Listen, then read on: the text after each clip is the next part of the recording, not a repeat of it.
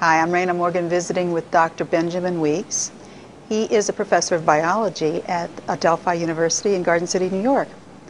What is vitamin C? I mean, we all think vitamin C, we know what it is, but what is it and why supplement with it? Well, that's a good question. Vitamin C is actually an important vitamin in a variety of different systems in your body. As a vitamin, it helps many different biochemical processes occur throughout your body.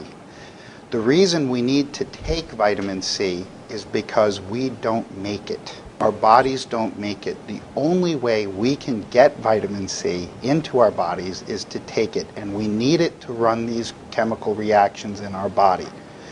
So, for example, the central nervous system, when it comes to dopamine production, requires vitamin C. Skin health, collagen production requires vitamin C.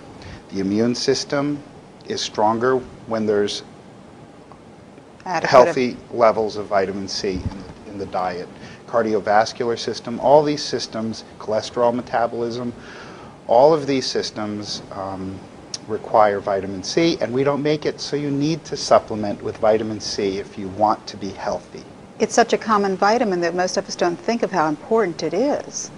Yes, absolutely. It is indeed important in a wide range. Early, we knew it was important for skin health, but now we know it's important for the central nervous system, cardiovascular system, and immune system as well.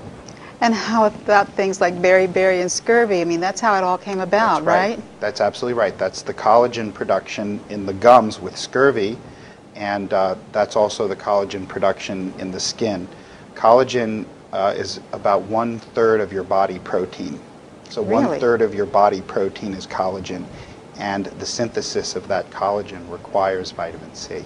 And we must take in vitamin C. We cannot manufacture it in our bodies. That's right. All right. Thank you, Dr. Weeks. Welcome.